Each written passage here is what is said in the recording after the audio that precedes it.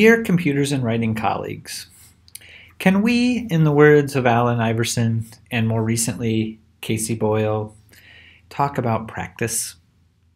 I'm especially interested in the idea of using computers to guide practice, to help learners see and understand what their practice looks like and how to improve it.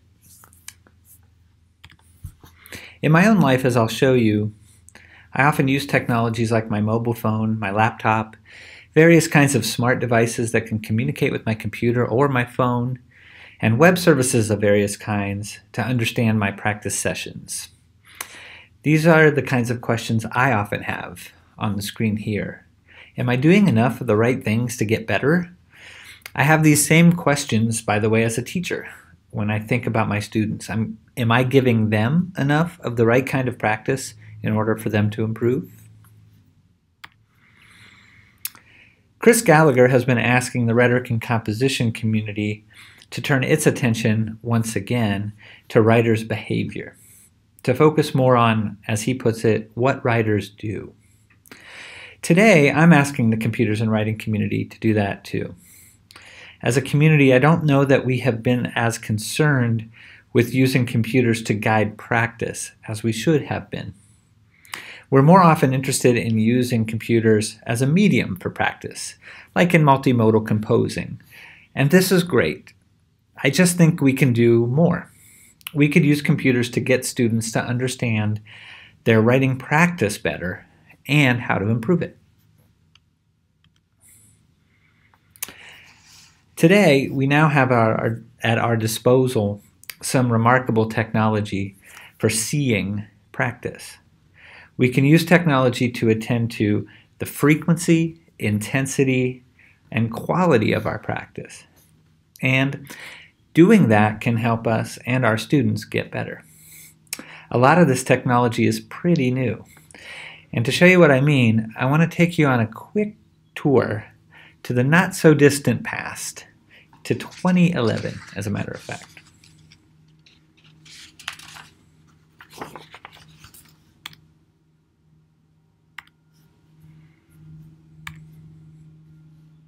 These are clips from 3 different demonstration projects completed in 2011 by the WIDE Research Center here at Michigan State, which I co-directed at the time.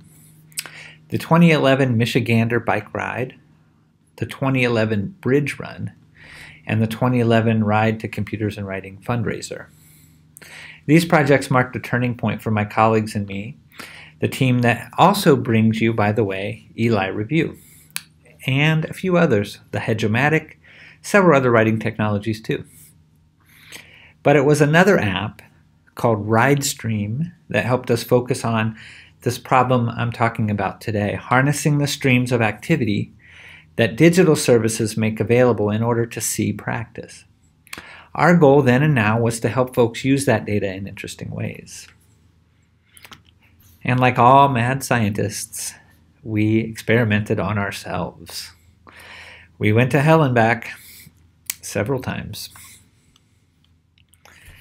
What this work taught us is that we could fashion useful feedback from activity streams, feedback that helps folks trying to improve in some way, to learn, and to better achieve their goals. We saw, too, that the best way to do this was to help individuals understand how they were part of a larger social scene, how they compared with others, yes, but also how they could collaborate and share with other people, working together to meet bigger shared objectives. Our experiments with activity streaming coincided with others that were doing similar work. Here's a timeline with a few key moments that are interesting. It's hard to imagine now, but in 2018, a world without Facebook's individualized activity timeline, isn't it? But when we were building the RideStream app in 2010, Facebook was still only showing a news feed to all of the people. Come to think of it, I'm not sure if that one has worked out quite the way we all would have hoped. We learned a lot from our work on activity streams. Activity streams can support ad hoc coordination, calibration, and course correction on the fly. Activity streams can be turned into feedback. And that feedback affords a balance between managing a group's progress towards a specific shared outcome and allowing individuals to improvise in the face of emergent challenges. The picture here was taken by Ride to CNW Coordinator Extraordinaire Suzanne Bloom-Malley in 2011. It shows a dead end that was not represented on a map that some of us were using to do route planning for our ride to Ann Arbor. When the photo appeared in the ride stream, others behind this group that Suzanne was in, including myself, were able to reroute to arrive at a shared destination. And so we learned from others' experience. For me, using technology to improve practice has been, well, let's say I've probably gone where few have gone before. In 2016, I participated in a NASA study connected to the Mars mission. I did a structured workout every day for 6 months, and I was tested consistently and rigorously throughout that time, every single day, in fact. I had access to state-of-the-art technology for measuring my fitness and for improving my practice in all sorts of ways. I learned a lot about what I can do to structure that practice. Since then, I've been putting those lessons to use in all kinds of other areas. The most recent is in music. But the basic ideas are the same.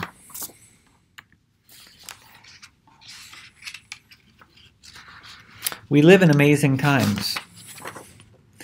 In many different areas of our lives, we can use these technologies to track our activity, to see our practice, to make changes, and to improve.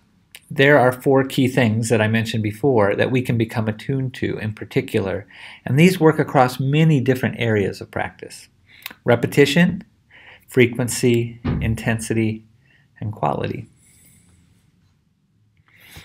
My colleagues on the panel and I are all talking about how we use our bikes to write, let's call them practice logs, records of our performance that can be used in various ways.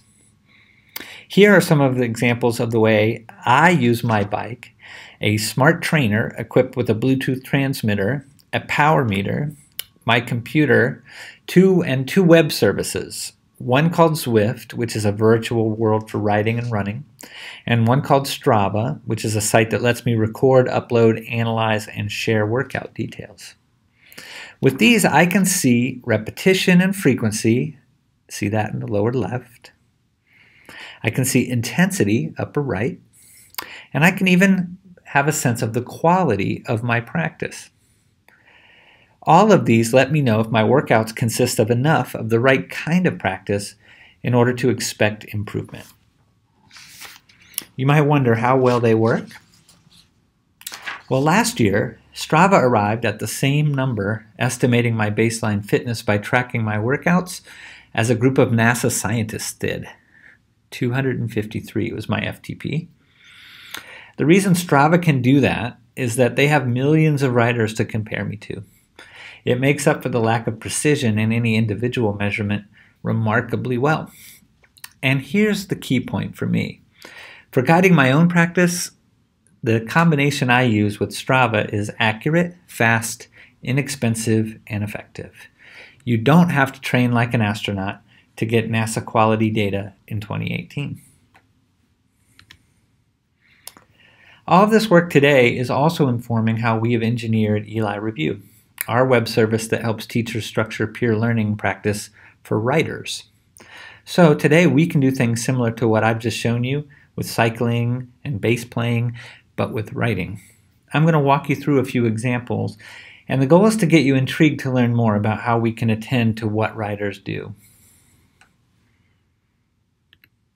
Today, I'm not going to go into all the work we've done to date to try and establish and validate our measures, particularly for intensity and quality of practice in writing, which are not nearly as transparent as repetition and frequency of practice in writing.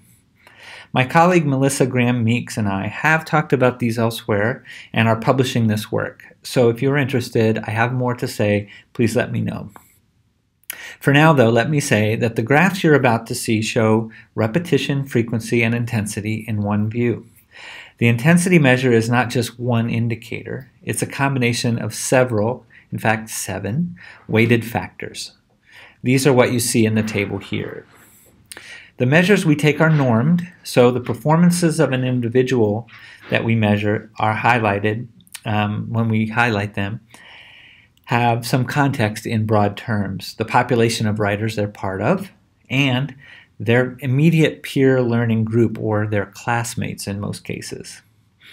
At this point, we've done projections like the ones I'm going to show you in about 60 different classes of various sizes, hundreds of students at various types of institutions ranging from K-12 to law school, and in different disciplines. We're growing more and more confident that what we see is reliable and accurate.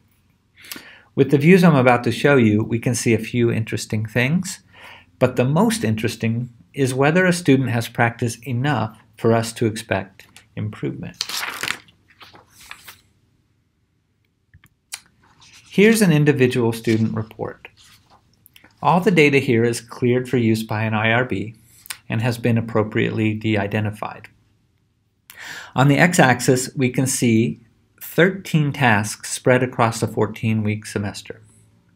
The bars show our measure of intensity. Blue is weighted slightly more than orange in this view, I'll just let you know, but both matter and are part of a single exercise. The red line near the bottom of the graph shows the harmonic mean of the group among the bottom 30% of classmates. The green line shows the top 30%. In this group, we can see a very clear and consistent difference in every exercise between the top and the bottom 30. This helps us understand where any individual might fall. Note that with this chart, we can also see performance and change over time. The student shown here started fairly strong and grew stronger due to consistent, frequent practice that grew in intensity. So what that means, quite simply, is we can expect this student to improve. What do we think about this student? Like our strong performer, we see very consistent practice week to week.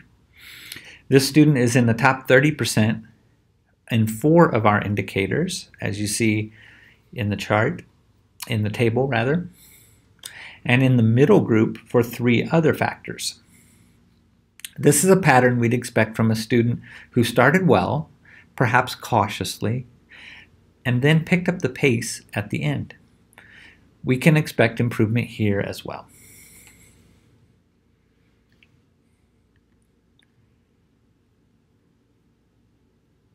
How about now? Will this student get better?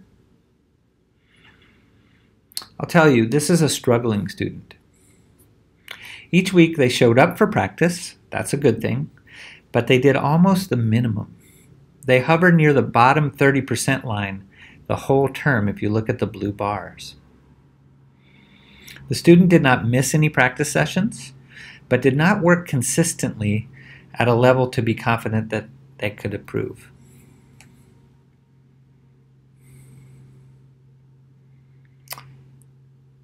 Now here's a feel-good story,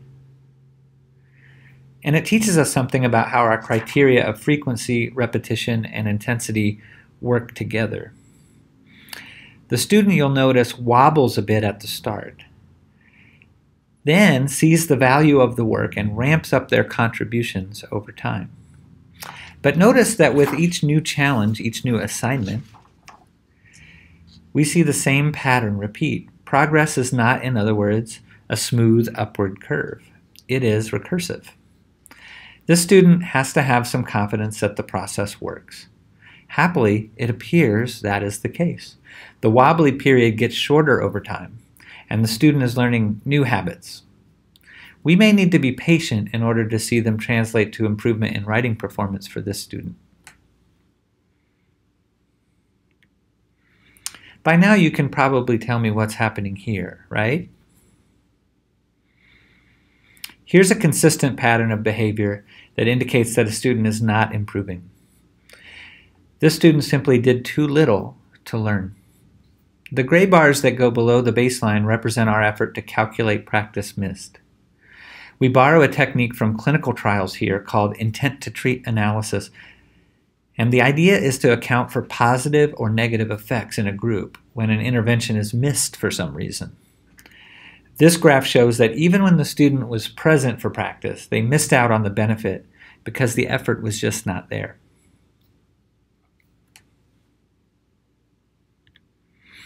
All the information I've shown you is available today inside Eli Review.